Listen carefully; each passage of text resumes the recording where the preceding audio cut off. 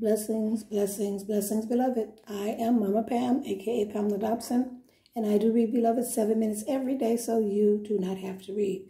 Excuse me. Today's read is for Wednesday, August the 25th, 2021, reading from Isaiah, the 37th chapter through the 39th. We'll be reading from the King James Version of the Word of God. And one thing I do while I'm sitting here in recovery, because the Lord is healing me slowly but surely, I'm reading His Word. Ain't nothing going to stop me from reading the Word of God. So death got to go on and go somewhere. We're going to read about what you can do with death in this reading. Praise God.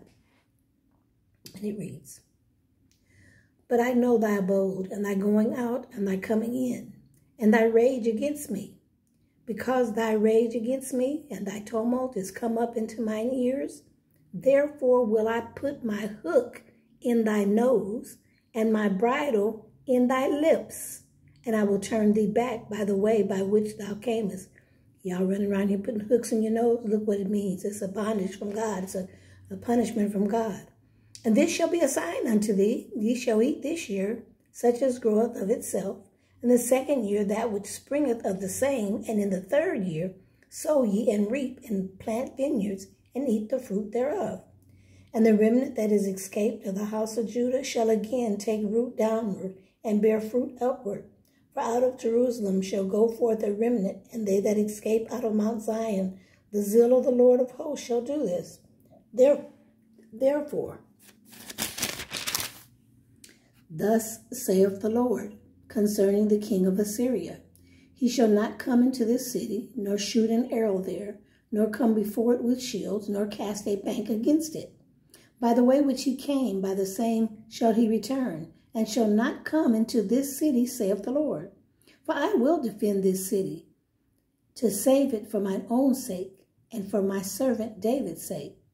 Then the angel of the Lord went forth and smote in the camp of the Assyrians 185,000. And when they arose early in the morning, behold, they were all dead corpses.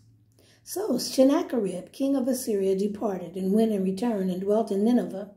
And it came to pass, as he was worshipping in the house of Nishroth his god, that Adrammelech and Sharezer his sons smote him with the sword, and they escaped into the land of Armenia, and Esarhaddon his son reigned in his stead. Chapter 38. Now in those days was Hezekiah sick unto death. And Isaiah the prophet, the son of Amos, came unto him and said unto him, Thus saith the Lord, Set thine house in order, for thou shalt die and not live.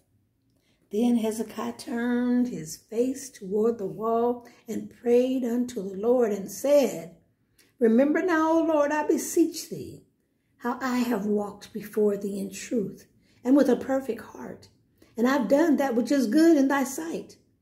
And Hezekiah and Mama Pam wept sore. And then came the word of the Lord to Isaiah and Hezekiah, saying, Go and say to Hezekiah, Thus saith the Lord, the God of David thy father, I've heard thy prayer, I've seen thy tears. Behold, I will add unto thy days 15 years. That gets me closer to that 120, y'all. And I will deliver thee and this city out of the hand of the king of Assyria, and I will defend this city. And this shall be a sign unto thee from the Lord, that the Lord will do this thing that he hath spoken. Behold, I will bring again the shadow of the degrees, which is gone down in the sundial of Heston, degrees backward. So the sun returned 10 degrees, by which degrees it was gone down. Now the writing of Hezekiah, king of Judah, when he had been sick, and was recovered of his sickness. I said in the cutting off of my days, I shall go to the gates of the grave. I am depraved of the residue of my years. So this is what Hezekiah was writing. I said, I shall not see the Lord, even the Lord, in the land of the living. I shall behold no man no more with the inhabitants of the world. Mine age is departed and is removed from me as a shepherd's tent. I have cut off like a weaver my life. He will cut me off with pining sickness from day even to night. wilt thou make an end of me? I reckon till morning that is a lion, so will he break all my bones. From the day even to night wilt thou make an end of me. Like a crane or a swallow, so did I chatter. I did mourn as a dove. Mine eyes fail with looking upward. O Lord, I'm oppressed. Mama Pam kind of oppressed dealing with this here high blood pressure stuff. Undertake for me, O God. What shall I say? He hath both spoken unto me, and himself hath done it. I shall go softly all my years in the bitterness of my soul. O Lord, by these things men live, and in all these things in the life of my spirit, so wilt thou recover me and make me to live. Behold, for peace I had great bitterness, but thou hast in love to my soul delivered it from the pit of corruption. For thou hast cast all my sins behind thy back. For the grave cannot praise thee, death cannot celebrate thee. That they that go down into the pit cannot hope for thy truth. The living, he shall praise thee. And I do praise you this day. To the fathers, as do I this day. Okay. The father to the children shall make known the truth. The Lord was ready to save me. Therefore we will sing my songs to the stringed instrument all the days of our life in the house of the Lord. For Isaiah had said, let them take a lump of figs and lay it for a plaster upon the boil, and he shall recover. Hezekiah also had said, what is the sign that I shall go up to the house of the Lord?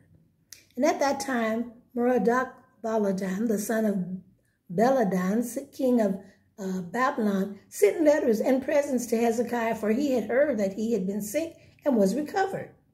And Hezekiah was glad of them and showed them the house of his precious things, the silver and the gold and the spices and the precious ointment, and all the house of his armor, and all that was found in his treasures.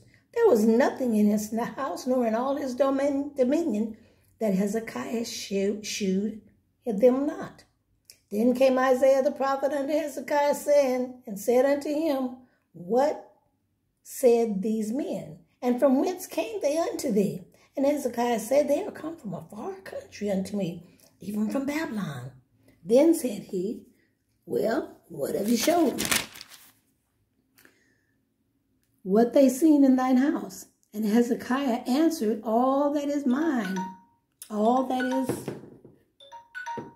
I'm going to finish reading this. I have not showed them. All that is in mine house have they seen. There's nothing among my treasures that I have not showed them. Then said Isaiah to Hezekiah, hear the word of the Lord of hosts. Behold, the days come that all that is in thine house, and that which thy fathers have laid up in store unto this day, shall be carried to Babylon. Nothing shall be left, saith the Lord. And all of thy sons that shall issue from thee, he hadn't had any sons yet, which thou shalt beget within these 15 years, shall they take away, and they shall be eunuchs in the palace of the king of Babylon. Then said Hezekiah to Isaiah, good is the word of the Lord, which thou hast spoken. He said, moreover, for there shall be peace and truth in my days. May the Lord add a blessing to you, the hearer, and me, the reader, of this precious and sacred word of God that will bring us to chapter 40 of Isaiah. Not sure why he got in trouble for showing all, but maybe God is saying, don't show everybody, nobody, everything you got. Keep something between you and the Lord. Praise God. Again, I want to say thank you for being a part of the SMRF Club, for your continued donation. Excuse me. Of $20 to paypal.me/Pamela Dobson, $Mama Pam 23. We are the SMRF Club, SMRF Ministry, 7-minute read family, 7-minute read follower, just 7-minute read faithful folk. And we do read 7 minutes every day, so you don't have to read. We're the SMRF Ministry. Praise the name of the Lord. We do broadcast daily when I'm up and at it. Have been down for a couple weeks here in the month of August, but that's okay. God is my healer. We broadcast on HAPS TV, HAPPS.TV, HAPS.TV, HAPPS.TV / at Pamela Dobson, HAPS.TV / at Pamela Dobson.